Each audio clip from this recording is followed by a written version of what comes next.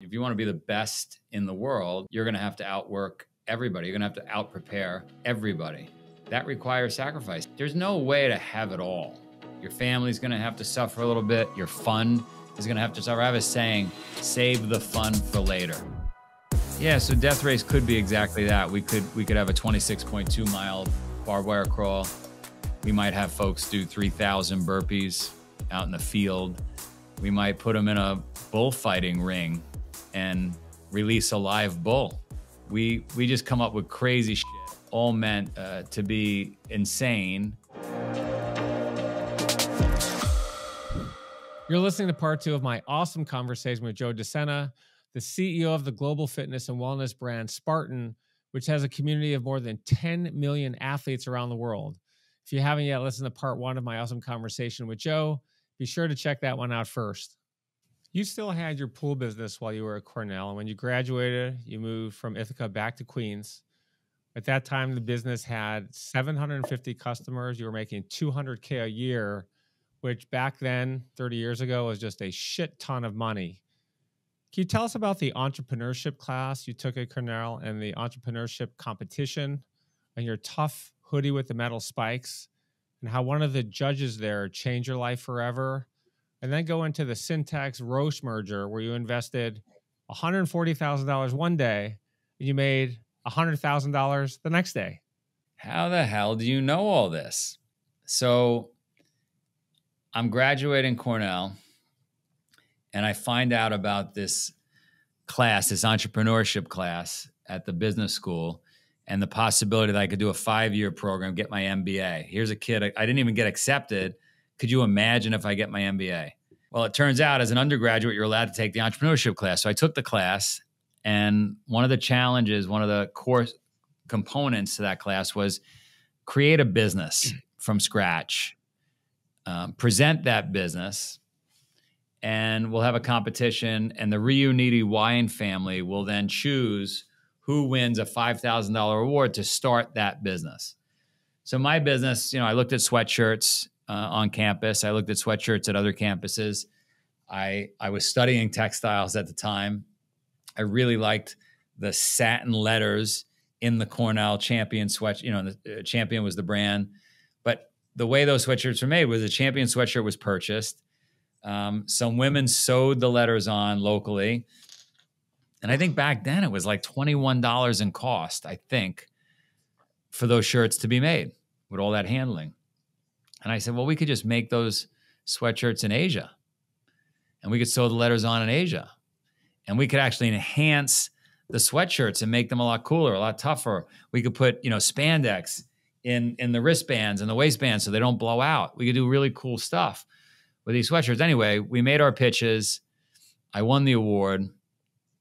And I became friendly with one of the judges. One of the judges was Italian, a buddy of mine. I was talking to him last night. He's 80 some odd years old now. And we got to know each other. And he said, what are you doing when you graduate? And I said, well, if I don't get into this MBA program, I'm going to go back and run my business. He said, you're an idiot. I said, why am I an idiot? He said, you have a personality. You have what it takes to do well on Wall Street. And I said, I don't really know Wall Street. I remember the 1987 crash. I don't think people are making money there anymore. He said, you're an idiot. He said, you got to go to Wall Street. You got to cross the river from Queens, get to Wall Street. Anyway, I didn't listen to him. I didn't get into the 5-year program, graduated, went back to the neighborhood. I was actually going backwards in some ways, right? And I ran my business. Every month for 48 months in a row, this guy, Al Capucci, called me every month. Hey, Joe, it's Al. Did you go to Wall Street yet? Looking for a job yet? Did you sell that pool business? Al, love you. Leave me alone. I'm not leaving the neighborhood. I'm getting close to all these organized crime guys. Like, things are going great for me. I'm the big man on campus. I own a backhoe now and bobcats and tractors and trailers and trucks. Call me the next month, the month after. On the 48th month, he called me. He said, Joe, I want you to buy this stock. I want you to buy this stock, Syntax. It's a drug company. I said, Al, I don't appreciate it. I don't have an account. Anyway, later that day, I was going to pick up a big check from a customer of mine, Eli Novak. I got to Eli's house and knocked on his door. He owed me, whatever, $150,000. I had done a lot of work You picked up the check for 150K. I picked up the check for 150K. I said, Eli, my friend wants me to buy this stock, Syntax. I know you're a pharmacist. He said, I can't believe you're bringing up Syntax. And he's towel drying his hair. He said, I'm about to sit down and buy, I forget how many shares, but quite a bit of shares.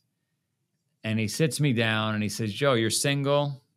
You're making a lot of money. Now's the perfect time to make an investment like this. And he calls up a broker in front of me and he convinces me to buy 10,000 shares, $140,000, $14 stock, 10,000 shares.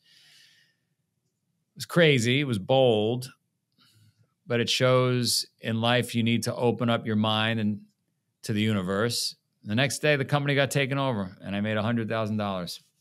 And I said, this is the greatest business ever. I am selling my pool business, getting out of the neighborhood, putting down the chainsaw and heading to Manhattan. And I went and found the job. And that changed everything. So you sold the business for $500,000, which is, again, just a ton of money. I mean, when you think about it, you're doing better than your friends who had gone to Harvard or Cornell who are working in investment banker as bankers at these incredible firms like Goldman Sachs. That's a ton of money. What'd you do with all that money at the young age? Were you the kind of guy that saved it? Did you spend it? Did you buy yourself a Porsche? I never bought things, right? I was never a believer in superficial things. I always loved that little Mercedes at that time, the SL, but I would never buy it. But I admired it. I loved seeing a Humvee. You know, I admired it, but I would never buy it. I would look at land. I guess my father taught me at a young age. I would look at opportunities to invest in things that could spit off returns. Shamefully for me, that 500,000 plus the money I had saved. Once I got to Wall Street, I quickly thought I was as smart as my buddy Al. I started investing in stocks and I basically blew it all.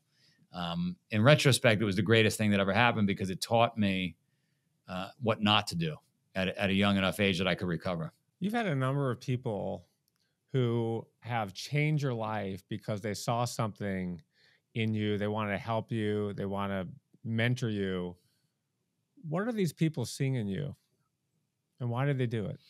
I think they see what you and I talked about. As I sit here and I talk to you, I think about my own children.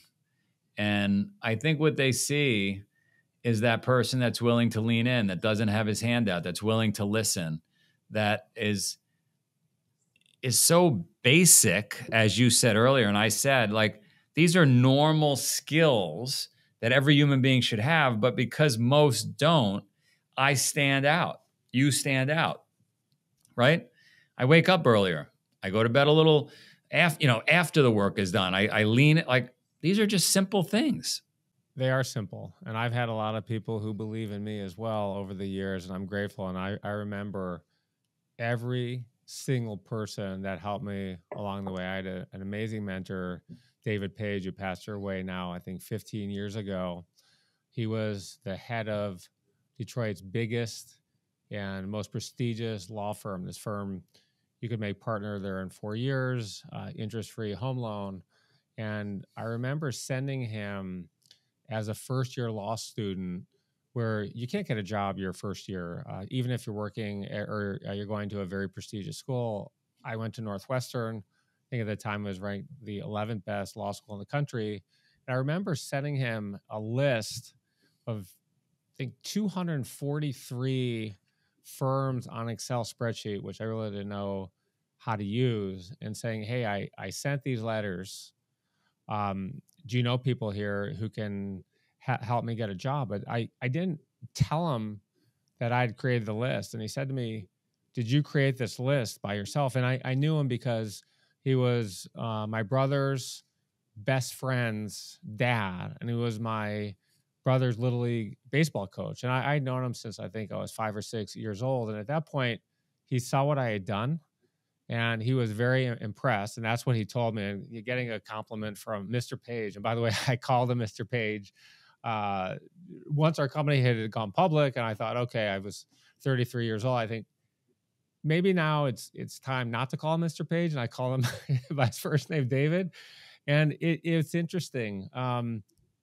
Eli Broad, who was my boss at Sun America after I had completely failed in my career, hired me as one of three guys who had started two Fortune 500 companies back then. And I wrote him this crazy letter. We could talk about my letters some other time. Hopefully we'll have time. And when I went in to meet with him the first time, he said that I've never taken a meeting with a cold letter. And I was so prepared. He said, you have the biggest set of balls I've ever seen in my life. But he liked me and he saw something in me and he gave me a chance. And so I think, like you, I did it. It's really so important. You earn your mentors in life. And I think it's really important to earn mentors in life. What are some of the, how do you go out and get a mentor? Let's say, Joe, you're a really well-known guy. You're famous in the fitness world. People would love to work with you. What would it take for you to mentor someone you didn't know? You know, first of all, I love that saying. I get a great saying or two every day from somebody, and I just have to start remembering them all. Earning your mentor is fantastic. There's a young kid, Max, who I'm going to connect you with, who's in LA. Are you in LA now? I'm in LA. All right, I'm going to connect you with Max. Max has earned his mentorship with me. He was relentless. He missed a few meetings in the early days at 16. I hung up on him. I blew him off because I was pissed. But he has since bounced back. And this kid, Max, is fantastic. And because he brings value to me, number 2 on our list from Bananos, right? Yeah. Because he brings value to me, I take his calls. I gave him great advice yesterday. I said, Max, you are so good at connecting people. You're 17 years old. I said, I don't like the fact that you woke up late this morning, because he texted me at it must have been noon Eastern Standard Time. So it was up at 9, yep. Right? I said, Max, you should be up at 6. I said, but because you're such an amazing networker, here's what I would do. Here's the advice I gave him. I said, Max, I want you in the next 18 months to build 300 incredible relationships like you have with me. You are going to be known as the networker. And as you're doing it over the next 18 months, I want you to write a few paragraphs each day for the book that you're going to teach to other people on how you did it. And you're going to get to know Joe De Sena's birth date and his family's names and what problem he's trying to solve. For 300 people, you're going to do this. And as you're writing the book, it's going to force you to think about what you did today to move towards that goal, what you did today that made you better as a networker. And he took notes. This was last night. I said this to him. He took notes. And hopefully today he's on it. And so when you say, how do you earn your mentor?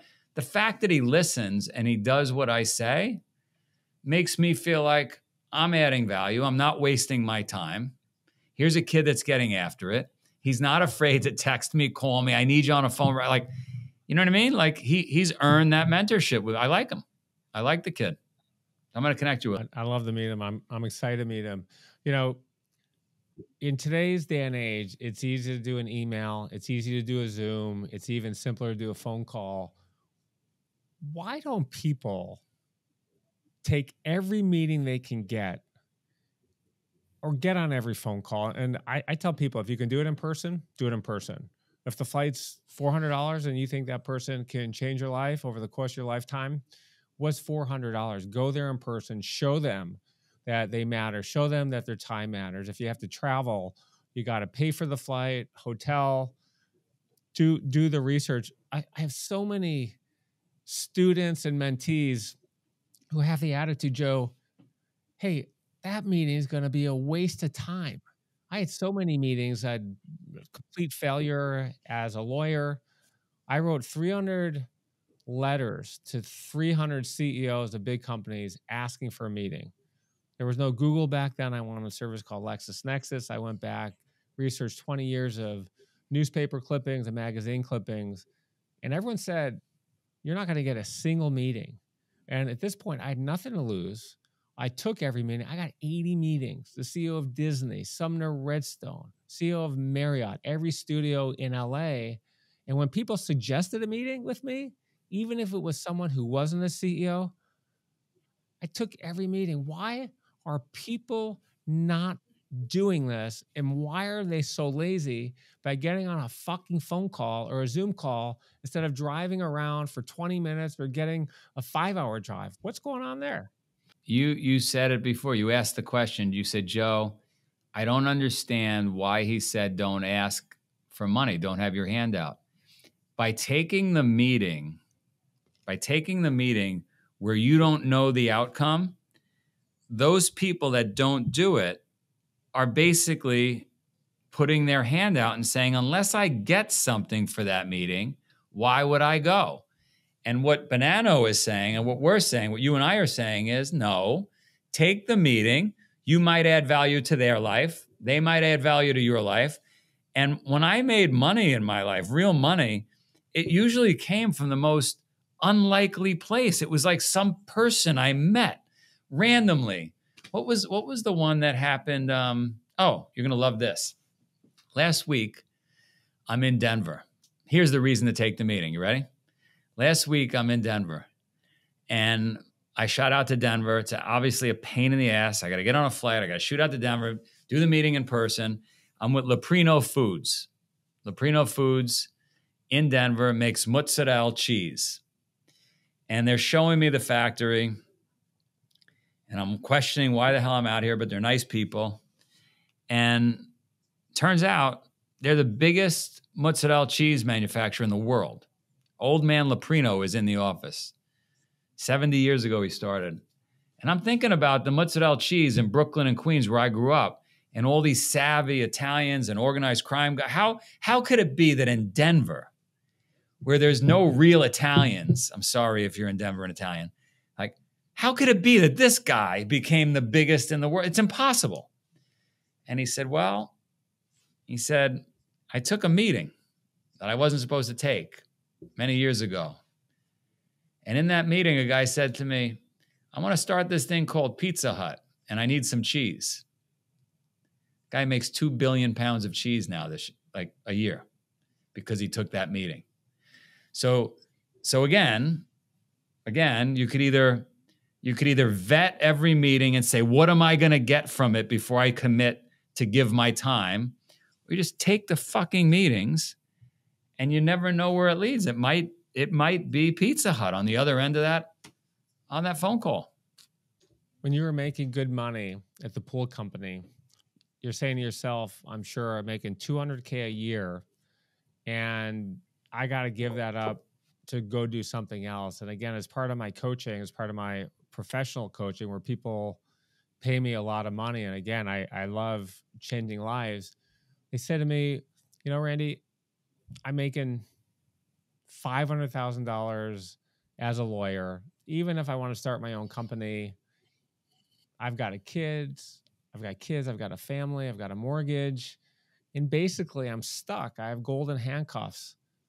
When's the right opportunity for someone thinking like that? And at what point, what's the right level of risk to pursue your dream? Well, it's very hard to leave the shore. When you're on your beach and you got your little database there, Sandy. Huge database. And you're on a good, biggest database in the world. You got your huge Sandy database that's missing Howard Beach. We got it. And Joe, we got it. I'm going to send you the link when we're done. And you're asked to leave the shore. That's uncomfortable. That's scary. It's very comfortable being, in that job, earning that money, have those golden handcuffs. But if you're capable, if you know you can land on your feet, if you know you add value, that you show up early, that you can get any meeting you want, that you've got a reputation, who cares? Turn the boat around. Come back to shore if you have to. But take the chances because you don't want to get to the end of your life. I don't want to get to the end of my life and say, I should have done this. I should have done that. I can't believe I missed this. So you got to take the shots, and you got to know that you could always come back. Could always come back. It's your ego that typically doesn't allow that because you don't want to be embarrassed. You had a very successful 10-year career on Wall Street, and it was during this time you began pushing yourself and entering endurance challenges. You completed 50 elite endurance races by the time you were 40 years old. Can you tell us about the coffee table book that your wife, Courtney, purchased just after you started dating and the picture of a barn on your trading desk and what happened next? Crazy story. Crazy story. I had a barn on my trading desk. I knew someday we'd buy a red barn. Someday I'd buy a red barn. I didn't know my wife at the time when I had that picture on my desk. I met my wife and I knew she was the one, and I just started looking. We just started looking for a barn, for a farm. Couldn't find anything. Didn't even know where to look. I was looking in Idaho. We were in Wyoming. We were in Connecticut. We were in upstate New York. And her grandmother gave us a book, America's Greatest Barns. My wife then wrote, don't worry, someday we'll find something together in the inscription. A year later, we found this barn for sale in Vermont, which Vermont was not on our list. We ended up buying the barn and the farm in Vermont. And then I found that book, which again, I had gotten a year earlier. And it turned out right across from the inscription, don't worry, we'll find a barn together someday, was the barn we bought, which is absolutely crazy. You moved there and you started a company called Spartan. Tell us what it is. And for a lot of us, people are going to look and see the story of what you're going to explain in a minute and say, you are fucking nuts, and I'm never going to be able to do that. Yeah, so look, the idea was, can we get people outside their comfort zone? Can we get people to do things they otherwise wouldn't do, all in an effort to be healthy? Climb ropes, crawl under barbed wire, run 3 miles, 5 miles, 8 miles, 10 miles. Just do things that you just would never do, and it would force you to start to live the life you should be living. It'll force you to go to bed early. It'll force you to wake up early. It'll force you to take the cold shower. It'll force you to put down the cookie because you got a date on the calendar. You got this race coming up with fire and rope and barbed wire, and you're doing it with your friends, and you don't want to be embarrassed. So that was the idea 24 years ago. And for most of those years, it didn't work. People don't want to buy discomfort. They want to buy comfort. They want to buy easy. They want to buy fast. But eventually, Facebook came to be. A lot of folks were coming back from the Middle East, after serving, doing some tours at war. And the perfect storm occurred, and 700 people showed up to a race. More than I'd had the entire decade before. And then 1,400, and then 2,500. And before you know it, we're in 45 countries, 300 plus events. 10 million people have done one of our events somewhere in the world. And the way I get paid is, hey, Joe, I'm back with my husband. I'm back with my wife. I lost 200 pounds. I gave up drinking. I no longer do drugs. I didn't kill myself. And so I've got literally 10 million stories of life transformation that I get paid by or paid with. Let's get into the details here, because people are going to listen to this stuff, Joe, and they're going to say, why? Let's talk about the death race, which I believe you started in 2004, which I think you have to sign something, a waiver that says you may die.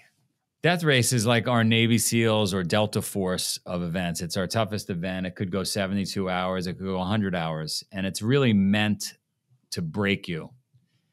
In that process, you look in the mirror and find out who you are. You get to build those resiliency muscles. So somebody that's done a bunch of our other races eventually works their way up to the death race, the granddaddy. I've got one going on this week, and I have to leave this interview. I leave this interview and go to a winter death race on the farm in Vermont, actually, where we're going to absolutely torture people in the snow and the ice.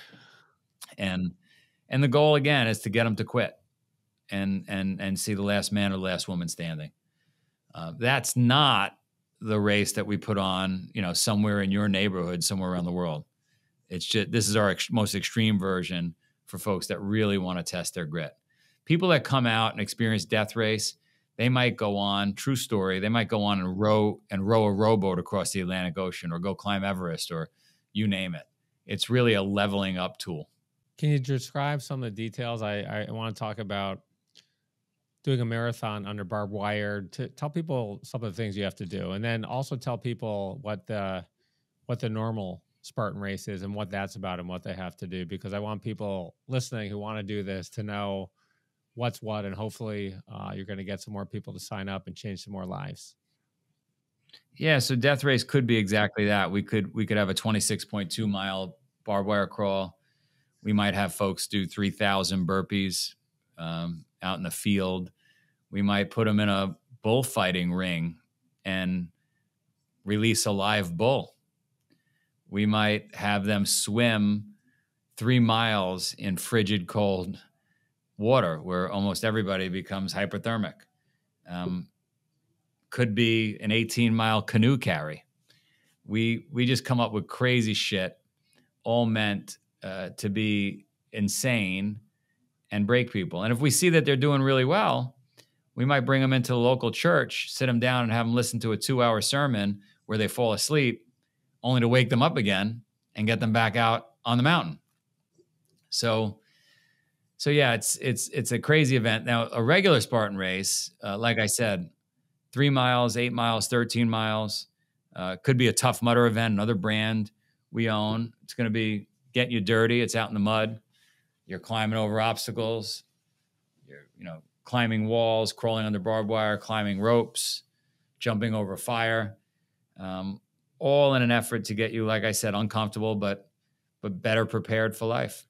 You've done well. You've had, since 2010, hosted more than 800 events in 42 countries, which is amazing. Congratulations. Like so many businesses, though, Joe, you started, things don't go well. It took a long time for things to kick in. These are expensive things to host. I think some of them cost $600K to start.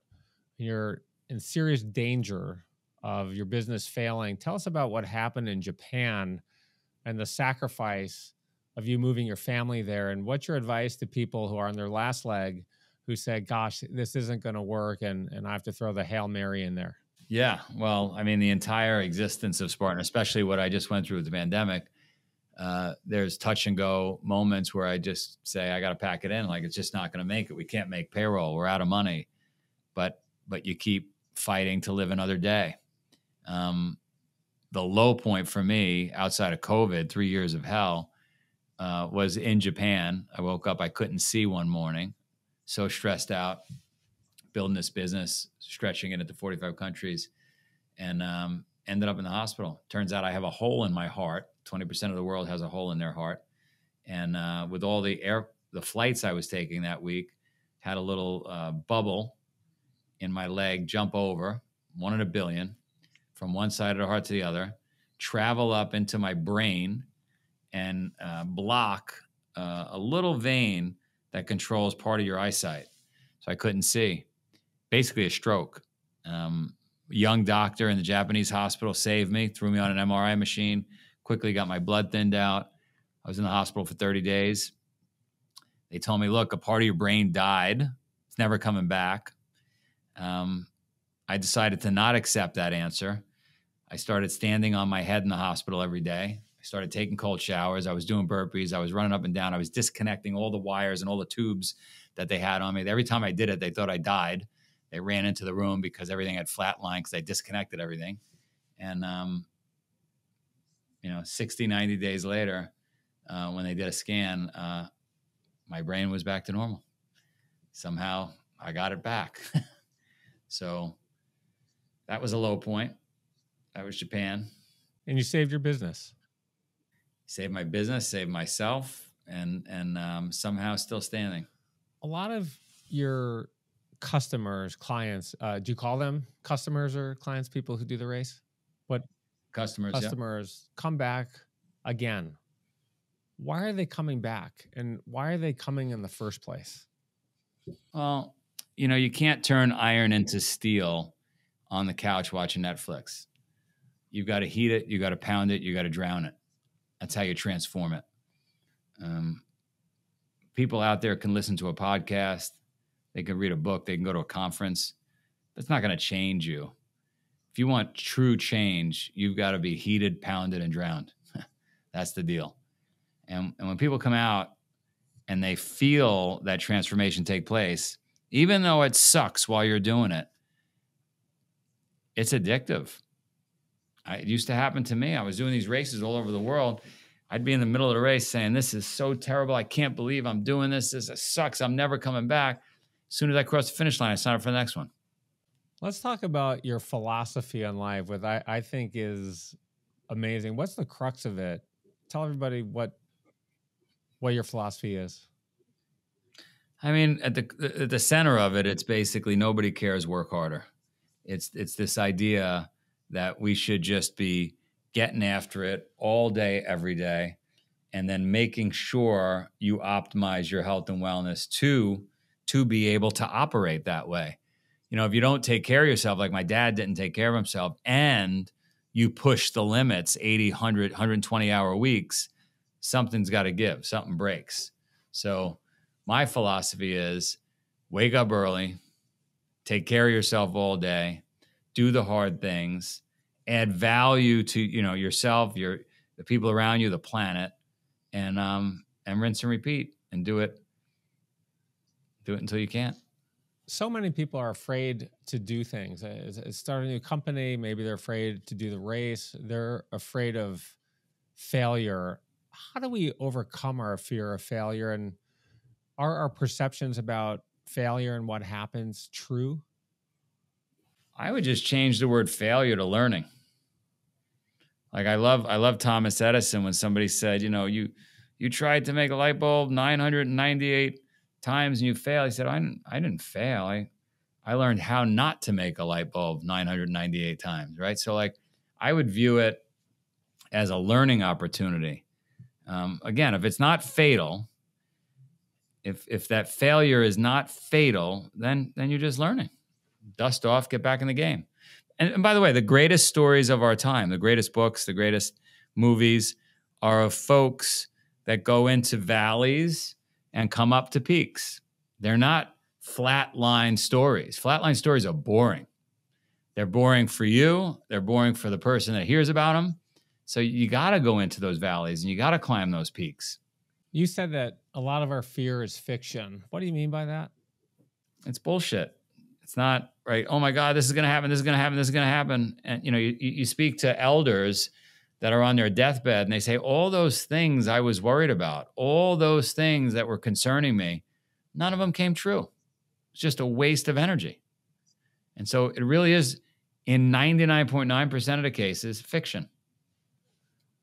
Our fears are never as bad, not never, but often, most of the time, not as bad as the reality. Most of the time. Let's talk about the ingredients of success. What do you think are the 3 most important ingredients for us to be successful in our lives? Well, definitely this idea of persistence, which we've been talking about. Probably the most important. Personality or communication skills. You've got to be able to communicate, sell your ideas, sell yourself, right? And then gratitude. Yeah, I would say persistent, personality, and gratitude. Be grateful that you get to do this. Oh my God, it's so bad. You get to do this. You're not living in the gulag right now. I tell people something a little different. I have my own list, and one of them is work ethic. I put that at the top of my list. There's a lot of other things as well. We share some of those. We talk about Elon Musk, who said we should work 120 hours a week. We go to Jack Dorsey, who said, no, you shouldn't do that. Does extreme success require extreme sacrifice? And what's the level of hard work that most people should do? It depends what you want, as far as what level of hard work you should take on. What is the outcome you want? If you want to be the best in the world, you're going to have to outwork everybody. You're going to have to outprepare everybody. So that requires sacrifice. Sacrifice. There's no way to have it all. Your family's going to have to suffer a little bit. Your fun is going to have to suffer. I have a saying: save the fun for later. Save the fun for later. Right? You've got to be able to sacrifice all that stuff in the pursuit of your goals. There's a great blog. It's called Will It Make the Boat Go Faster? I was telling Max this yesterday. I'm going to connect you with this kid, Max. I said, Max, it was a UK rowing team. There's no way they were going to win the gold. They weren't good enough. They had 18 months to train. The coach said, every decision we make, We will ask ourselves this question: will it make the boat go faster? Hey guys, we had a great day. Let's go have ice cream. Will it make the boat go faster? No, we're not having ice cream. Hey guys, we had a great week. Let's go hang out with the girls. Will it make the boat go faster? No, we're not hanging out with the girls. If it doesn't make the boat go faster, you don't do it. But that requires sacrifice. That requires delaying gratification. That requires saving the fun for later. If you're not willing to do that, you're not going to be one of the best. There's a saying about that someone told me a long time ago. And again, this is part of my coaching, because so many of the younger mentees, people who are either graduating college or they're in their mid-20s, I said, and they're focused on money. And I said, my advice is learn in your 20s, earn in your 30s. And I think a lot of people are just not focused on learning as one of the most important criteria in their careers. They want to get rich fast. Agreed. We talk about what it takes to be successful. You mentioned preparation. I have a topic that's made me successful called extreme preparation. When someone prepares 1 hour for something, I'll usually do 10. I want to be the most prepared person who's ever walked foot into any room or podcast. Can you talk about an example or two of how extreme preparation has contributed to your success? Yeah, I mean, I think about a lot of examples of stories I've heard around extreme preparation and how this person won the Olympic trials, or, you go down the list. But in my own life, I don't take weekends off. I don't stop working. I'm constantly in my mind under threat from the competition, from whatever it may be. So I'm in constant preparation. Like, it just doesn't stop. I don't take a pause and say, hey, let's just focus on preparing for what, like, I'm always preparing. I'm preparing for the worst. I'm preparing for the best. I'm just always preparing. Does that mean if you have an important presentation or meeting that you're waking up at 4 a.m. when someone else is waking up at 9 a.m? So you walk into the room, you know that every single question that's coming your way, you're going to nail it? It's worse. I'm preparing months ahead. I start working on things. I back into my driveway rather than pull in front, because I'm preparing for when I leave. Because those extra seconds of backing up where you're making the 3-point turn, you're doing that. What are you doing that 2,000 times a day? It really adds up. It adds up. That's right. So what is your ultimate dream? My ultimate dream is to get the government, not just of our country, but every country, to have our children all do like a year of some form of military service post high school. My dream is to get everybody to eat a little more salad. My dream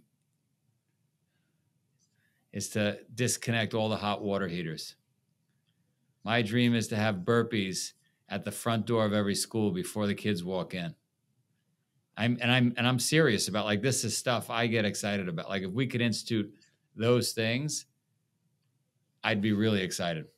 You talked about working weekends and hard work. I know you work your ass off, but you also have a family. You have 4 kids. Your wife, Courtney, I know you have a great relationship with her. What's the appropriate work-life balance? And why do you only let your children watch TV if it's in Mandarin? Well, there's no such thing as work-life balance. I mean, if you want a great family life and you want to be with your family all the time, well, then your work is going to suffer. If you want to have a great career, or you want to build your bit, then your family's going to suffer a little bit. So I call it work-life integration, and I try to integrate both. So I'm doing business in the house. I was doing it this morning so I can hang out with my kids another half hour, my wife. This balance thing, it's just not possible. Not if you want extreme success in some area of your life. A lot of people are not willing to make the sacrifice, and they wonder why. That's exactly right. How many women do your races, Spartan races, and how many have done the death race? About 500,000 women a year do our races around the world. Probably, if I had to guess, from 2005 to 10 years, There's probably been 300 or 400 women that have competed in our death race. Before we finish today, I want to go ahead and ask some more open-ended questions. I call this part of my podcast, Fill in the Blank to Excellence. Are you ready to play? Let's do it. The biggest lesson I've learned in my life is... Nobody cares